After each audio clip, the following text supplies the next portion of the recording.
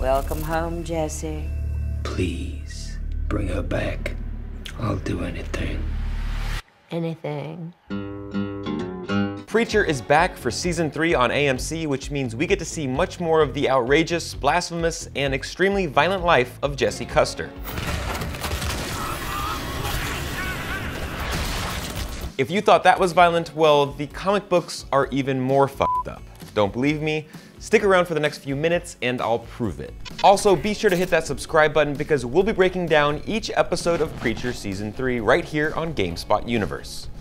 Jesse Custer was born to John Custer and Christina Leangel shortly after John returned home from the Vietnam War. John was a U.S. Marine from Texas and Christina a runaway. They first met when Christina spat in his face as a dare from some of her war-protesting friends she was traveling with. It is the mucus that binds us. Yes, it was love at first spit. They soon had a child and named him Jesse. Now, Jesse lived a pretty normal childhood filled with a ton of John Wayne movies. That is, until his mom's past caught up with them. Christina's mother, Marie, sent 2 thugs, Jody and TC, to track them down. By the way, we'll meet all 3 of these iconic characters in season 3 of Preacher. So Jody and TC took all 3 of them back to Marie's plantation, Angelville. Again, that's the setting of season 3. This is where Jesse finally met his god-awful grandma, who forced his parents to marry and raise their son to be a man of God. They were basically grandma's prisoners. Now, it wasn't long before the family tried to escape. Unfortunately, they were caught and Jesse's father was murdered right in front of him by Jody. We've seen flashbacks of this moment in both season 1 and 2 of Preacher. This would be the final time Jesse would ever shed a tear because, of course, his idol John Wayne never cried. No hard feelings.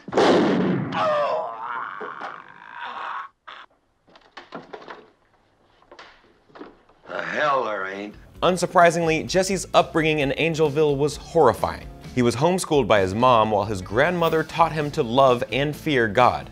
His worst lesson came after he was caught cursing at Jody for having killed his dog. Jody even nailed the poor animal to a fence. When Marie heard the profanities spew from her grandson's mouth, she sentenced him to a week in the coffin. What's the coffin, you ask? Well, Jesse was put into an airtight coffin fit with an air hose that would be sunk to the bottom of the swamp. And then he'd spend a week down there. Some of you might even remember this reference back in the season 2 premiere. After the punishment, Jesse would never see his mother again. Grandma no longer needed Christina around. She had Jesse. So she was seemingly dragged away and killed by Jody. Now, following this, Jesse learned to be on his best behavior, spending most of the time with his one and only friend, Billy Bob, who was an inbred cyclops.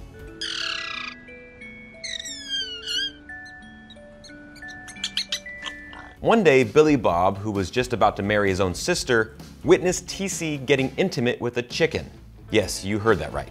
So TC slit Billy Bob's throat and he died at his best friend's feet. Jesse cursed at TC and again he was punished. This time he spent a fortnight, that's 2 weeks, in the coffin. The only thing keeping Jesse sane during this time period? John Wayne. The cowboy legend was a childhood hero of his and a coping mechanism. The Duke was always there when Jesse needed someone to talk to and to help steer him in the right direction. Eventually, Jesse escaped from Angelville, moved on from his traumatizing past, and met Tulip O'Hare. They fell in love and lived a life of crime together, but Jesse's family tracked him down once again. He ditched Tulip in order to keep her safe from Jody and TC. Only years later did she finally find out why. She held a grudge for quite some time. When he returned home to Angelville, he spent an entire month in the coffin, and when he resurfaced, he was completely broken. Jesse would finally turn to his faith in God and become a preacher. People said before you came back here, before you were a preacher, you did things. The preacher would take up his practice in Annville, a backwards and ignorant small Texas town. Problem was, he spent more time drinking than preaching. One night at the local bar, Jesse spilled all the secrets of just about everyone in town. The resulting bar fight nearly killed him. The next morning, Jesse prepared to give a sermon to a packed congregation. It was only this crowded because everyone wanted to know what the hell was wrong with their preacher. During the sermon, Jesse was struck by a supernatural entity, Genesis. I said chocolate chip. Say it. Say it. Wrong Genesis. The result? An explosion of energy that destroyed the church and entire town, killing everyone except for Jesse. Now, some background on Genesis. It is the unwanted offspring of an angel and a demon that escaped heaven and fled to earth, looking for a mortal body to merge with. It's so powerful that even God left heaven after its birth. When Genesis merged with Jesse, it gave him a powerful gift, the Word of God. Anything Jesse commands must be obeyed. Be brave. Tell her the truth. Open your heart.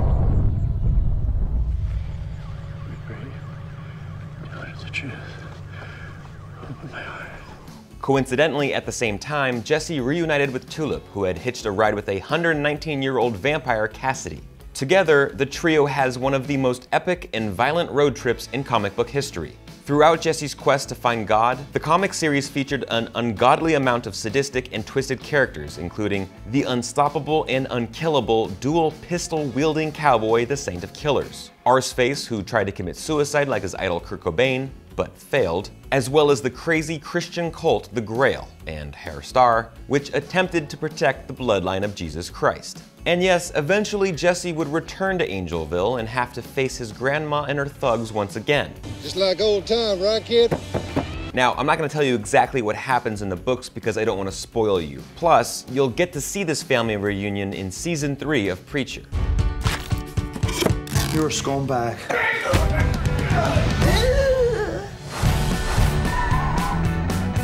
I'm glad you came back. Me too. You up for a fist fight? Oh, I think I've weed a bit.